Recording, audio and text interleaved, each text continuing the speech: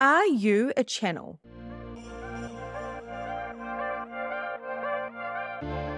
Welcome back to my YouTube channel. My name is Victoria Bond. I'm a psychic medium and a spiritual empowerment coach. And today I've got some really epic stuff to share with you. So first of all, what is a channel? Are you a channel? Do you have what it takes to be a channel? I'm going to share with you 3 steps of how to be a great channel and also tell you how to start. So before we get going, if you haven't subscribed yet, I highly recommend you push that button right now. And I want you to be interactive, okay? So as I'm speaking, if something is resonating with you or if you have any questions, pop it in the comments. I always go through and have a look and see who is on my channel here. So what is a channel? A channel is a body, a spirit, a being, all in one, that is able to access different realms, different frequencies, different energies. Now, do you have what it takes to be a channel?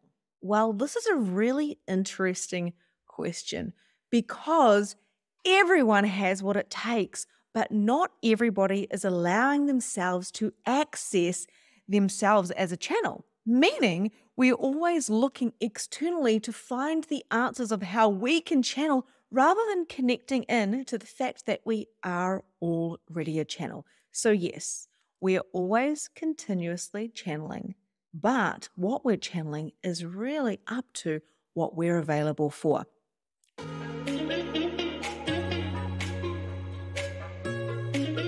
Every single person on this planet has what it takes to be a channel.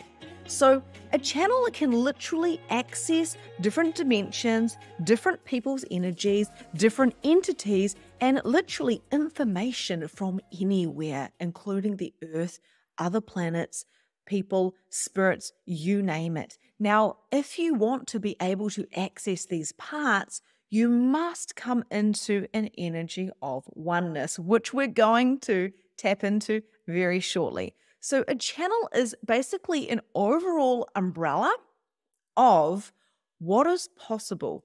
Everyone is a channel. And when I first started hearing this from mentors, like I am a channel, I am channeling, I was a little bit like, well, how do I do that? And then I realized something. When I'm riffing, when I'm in my heart space, when I am being all of me, when I am being my multidimensional self, which we're going to talk about a little bit more, I am being a pure channel of light. There are 3 steps that you really need to take into consideration when you start channeling. So we've got like everyday channeling, right? Where you are literally talking to a friend, giving advice. You're being a channel. You are channeling your higher self. You are channeling from your experiences. You are channeling from the DNA, the ancestors, all the wisdom that you have there, innate knowledge and wisdom. But also there's different layers. If you want to start channeling entities or channeling the multi-galactic reality that is around us, so going deeper than planet Earth, you can do this. But it's not as easy as just going, oh, I'm going to go channel the Lemurian collective, right? There's a process that I teach in my containers, which helps us go deeper inward, remembering that we are the channel instead of trying to connect to an external channel. I hope this is making sense to you guys. So let's go a little bit deeper. So we've briefly covered what a channel is, and we've established that yes, you are a channel, but there's different layers and depths of consciousness depending on what it is that you're wanting to channel, whether it's everyday channeling or going deeper into more galactic or more into a spirit kind of zone and channeling different entities. So I want to share with you now the 3 steps that I think are super important when it comes to being the best channel you possibly can be. So the first one is clearing the space. Now, why is clearing the space? And I want you guys to write this down, okay? And let me know if this is resonating with you in the comments. So clearing the space is super important. Why? Because, we may have a room around us with walls, but spirit and energy, they don't stay out because of walls, right? So there's energy always around us. We can take energy home with us from our day out at work. We can literally be holding on to an argument that we had, like, or a disagreement with our partner earlier on the day, or the chaos of getting the kids to school, whatever it is. We've got a whole lot of stuff going on in our minds and in our auras, and there's a lot of busyness, but usually it's mostly us and our thought processes, which are many little entities. We've got to clear all that first. If you want to be an incredible channel, you've got to learn, and this is the first thing I teach in my Magnificent Mediumship Certification course, you've got to clear. You have to be able to clear the space. There's two ways of doing this. The first thing you do is you clear the space. You clear the mind, right? You come into the space of, if there is any energy in this space that's not aligned with my channeling experience, I must dismantle it, or I must transmute it, or I must just kind of like clear it, push it out so then it can go back to where it came from. So that's the first thing that you do. And of course, in my programs, I go deeper into how to use clearing statements, how to utilize your energy and all the things. But the second one is clearing entities. Okay, so I hope you're taking notes here. So you're clearing the space and you're clearing the energy, but you're also clearing the entities. So I go deep into this in about module 3 of Magnificent Mediumship. Clearing entities is super important because we're energetic beings. We've got this aura around us, right? And quite often we will get attachments, which is an energy that is attaching to your aura, which is actually quite draining for us. So if you're finding that you have got sleep issues, if you've got patterns going around and around in your head, if you're feeling drained and tired and you don't know why, or maybe you're like even desiring some food that you've never wanted before, you could have an entity attached to you, which could be in the form of spirit or the form of, like, it could be like a soul fragment. It could be literally somebody else's like projection onto you, and it's kind of clung onto your aura. So we want to do entity clearings, right? So we can clear not only the space, but we want to clear the aura. We want to clear anywhere that you are being, I want to say, like, distracted by other energies and entities that are not you. Because you need to be the clearest channel, to be a magnificent, incredible, the best channel you can possibly be. You need not only to clear the space, but to clear the entities that you may have picked up. And some of these entities, they may be from what you picked up when you were 16, or that time that you were 23, like the time you were at the pub. You know, we can pick up entities everywhere. Again, I've got a whole entire program on this, but I really just want to give you those points, those golden nuggets, so you can start your channeling ASAP and go deeper into this if you choose to. So clearing, that's number 1. Number 2 is what I call spirit mode. And spirit mode is, oh my goodness, if you've seen any of my Facebook channels on the Awakened Community with Victoria Bond on Facebook, go check me out on Facebook. If you've seen them, I will go into a mode and I will literally drop down. My eyes will drop. I literally look like I'm about to go to sleep. And what happens is I go into a mode of like, oh wow, like I feel so comfortable. I'm like floating on a cloud. I feel, you know, that energy like just before you go to sleep at night. And you know, when you wake up and you're like, oh, okay, my alarm's going to go off. I'm going to be getting up soon. Maybe I'll just like doze a little bit. That is exactly what spirit mode is. Here is the problem with spirit mode. Most people during the day, are like so on in their lives, most people don't allow themselves to go into that state of receiving. To be a channel, you must be able and willing to receive. So to go into a spirit mode is to surrender to like the body and the spirit and the soul, right? It's to actually go into a mode, like a meditative mode, where you are like, oh, okay, I am just literally just so relaxed right now. And a lot of people will come to me and they'll be like, why can't I channel? Why isn't this happening? I'm like, it's easy. You're trying too hard.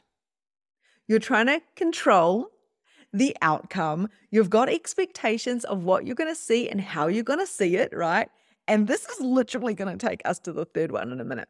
But I really want you to understand that a spirit mode is like a dance between being awake and being asleep.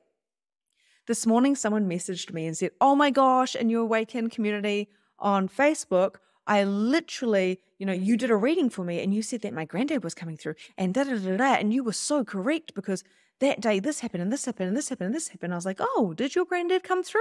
Oh, wow, that's so cool." I couldn't really remember. It's like we don't really remember our dreams. You have this faint kind of feeling that you had a dream about something or someone, but you can't quite put your finger on it. And that's what happens when we go into channels. And you will see me in my Awakened community with Victoria Bond on Facebook, going into a spirit mode and going, "Okay, guys, I'm going into a channel." And quite often I'll start yawning, which is my body regulating, right? So I'll be like, "Oh," and I'm just regulating down and I'm sinking into my body and I'm being the channel. And when we come into that space, that comfortable space of spirit mode, that is when we start melting to where we are. So we don't feel the edges of us. The control, the to-do list, it dissipates. When we're going to sleep, we just start surrendering to that relaxation, where a busy mind often says, "Why can't I sleep?" And a lot of people who want to do channeling will have this energy of insomnia. Like they're like, "I can't sleep." And it's like, you're not surrendering to the channel that you be. Get rid of the to-do list. Allow yourself to come into a spirit mode. I've got a whole chapter on this, a whole module in Magnificent Mediumship, where you can actually practice and you can put some intention and some prayer into the space that you're creating, right? So it's very much about bringing the true white light in and creating your channeling experience to be the most successful session of your life, whether you're doing it for yourself or other people. So this is what I've learned to be true, is to be in a spirit mode is surrender. To be in a spirit mode is relaxation. To be in a spirit mode is expansion. So I hope this is helping.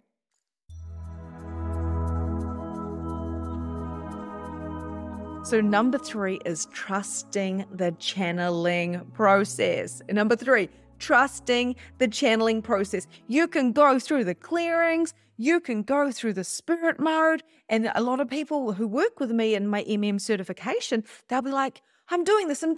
Why is it happening? And I'm like, because you're afraid. And we're here to slay fear, right? And what can we fear when it comes to us being a channel?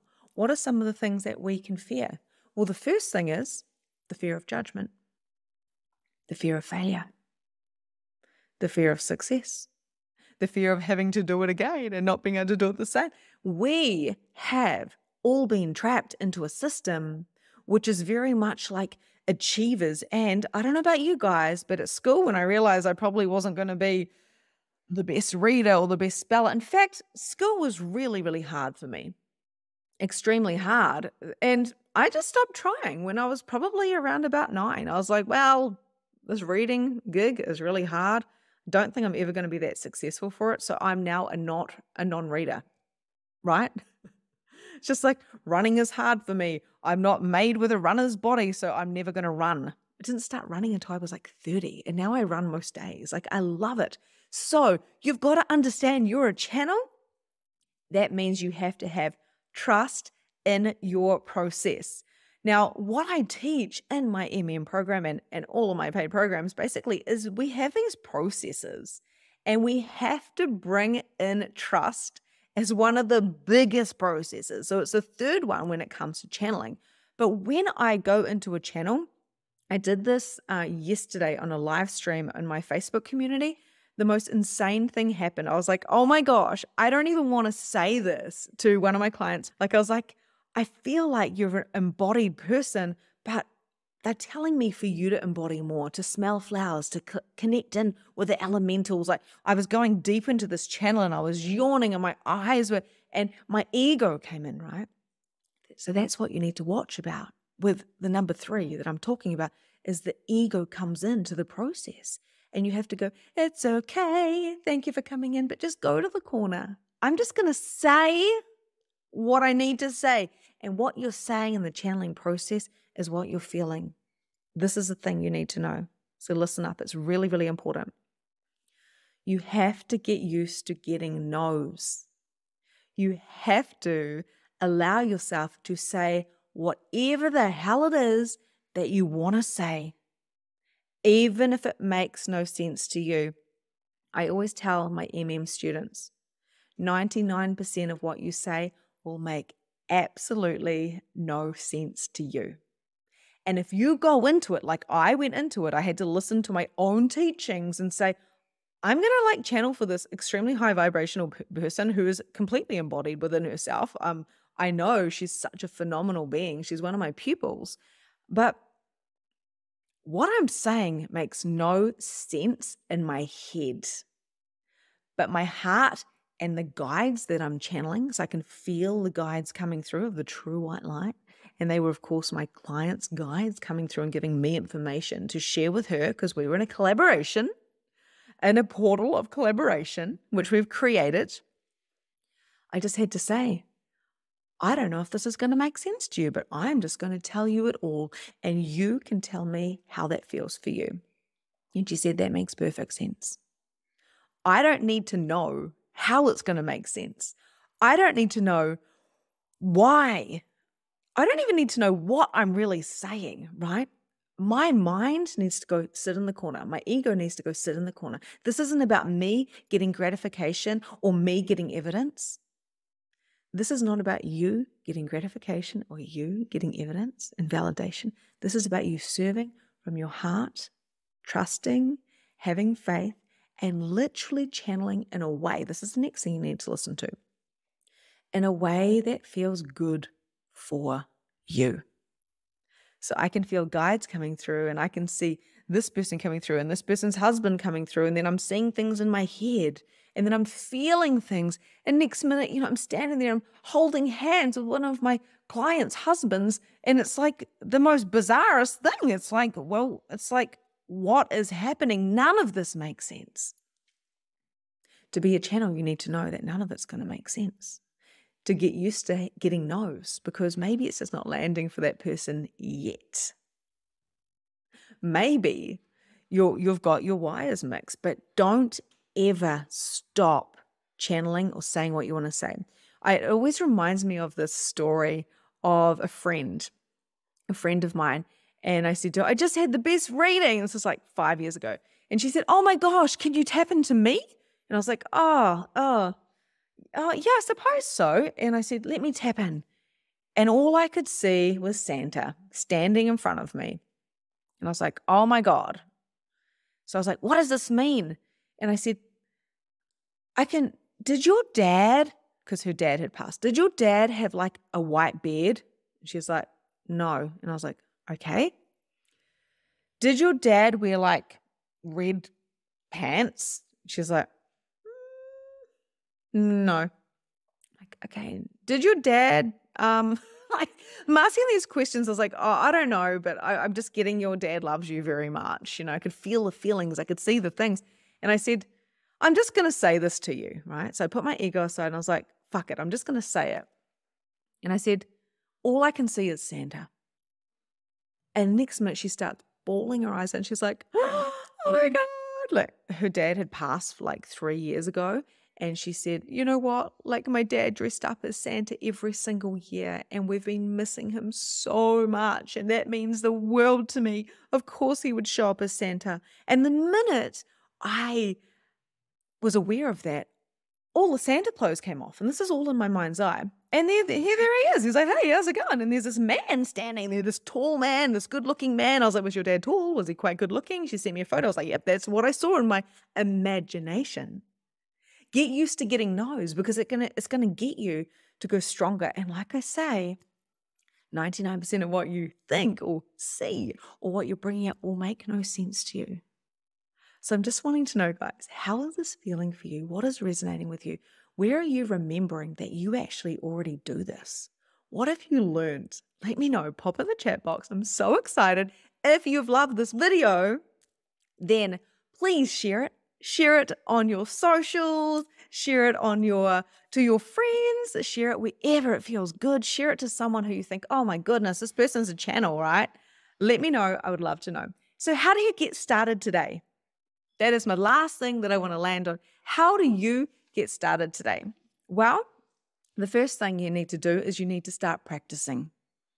The second thing you need to do is you need to start practicing. The third thing you need to do is you need to start practicing, but also accountability and support is very beneficial. So please reach out if you want that. I do have some incredible spaces. I have a membership, I have my certification, my certification, and of course I've got my free communities, Awaken Community with Victoria Bond on Facebook. I'd love to see you guys there so you can see readings and channeling in practice. So give me a thumbs up. Make sure you follow this account and also comment to let me know how you have enjoyed this training today. And until next time, namaste.